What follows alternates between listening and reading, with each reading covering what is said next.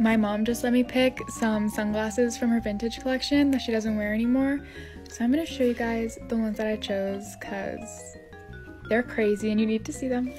First are these Valentino pair. They have the studs all around, super sick, huge, very incognito, on the go, trying to hide. Okay, the second pair is Miu Miu. It has this little gems, and they're like this.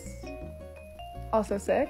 Okay, next, these are Jean Paul Gaultier that she got in Capri, and she said she never wore them, which I think is super rude. I love these. I'm sorry if you hate them. I think they're so cool. Last but not least, this Chanel pair. They're like a purple shade with a little pearl, and they look like this.